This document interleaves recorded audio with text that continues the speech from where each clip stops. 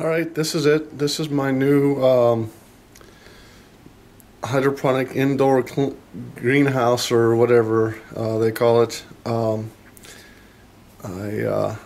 got my fingers crossed that it'll work out fine, growing some of my stuff that normally dies over the winter in my basement here.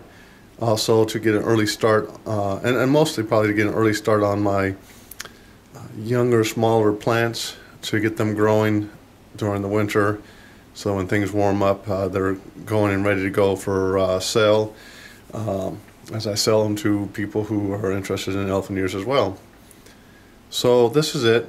It's all zipped up right now. Let me bring you a little closer.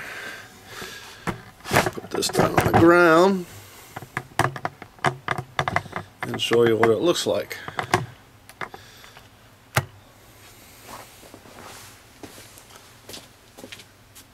So it's got zippers here. I unzip. It drips with water a little bit because it's warm inside.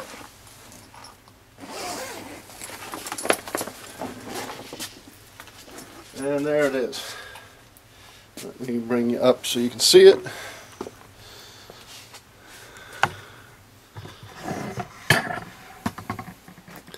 So what we have in here is two of my stands. I bought one that was big enough for my stands. I'm almost thinking I should have bought one a little bit bigger to give me more room to work in there, because I've struggled trying to get in there and work with the plants. This space right here doesn't give me much room at all to get back in the back and look at some plants. But I can tear down this whole side.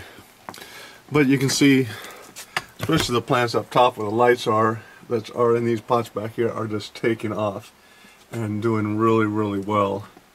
So this whole top section is doing well. I'm thinking that I may have to drop another light about halfway down to provide better light for the bottom. But for the most part, this is doing very well. I did have to put a little space heater in there. I'm only keeping it right at a little bit over 70 degrees, or it's like 72 degrees in there. So I'm not trying to keep it super warm. The basement's around 50, but this helps hold the heat in, and so that the plants stay a nice good 70 degrees. And so far it looks like it's working out well for me, especially for these top two rows. The plants seem to be, I mean, this is only 2 weeks now. These plants are only been here for 2 weeks, and they're taking off and doing really well already. So I'm really got high hopes that this process will work out great.